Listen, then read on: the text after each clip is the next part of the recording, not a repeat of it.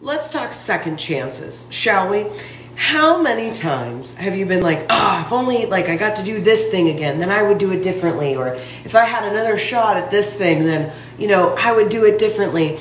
And then you have now made your entire personality about telling people about this thing that you miffed one time, that you're not even on the lookout for when you may have the opportunity to try that thing again. First of all, thinking that you're going to try something for the first time and just like nail it, even if it's something you've done over and over and over again, we have this expectation that it's like, I would have done it perfectly, right? Well, you didn't, okay?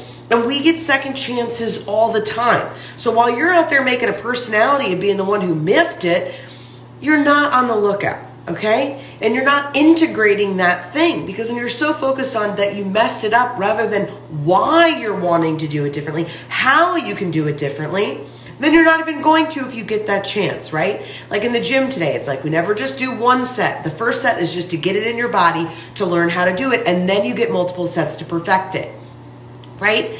Be on the lookout for all of those second chances, those third chances, those fourth chances, because it's not that you just get one. It's just that you get more chances to get even better than the first time.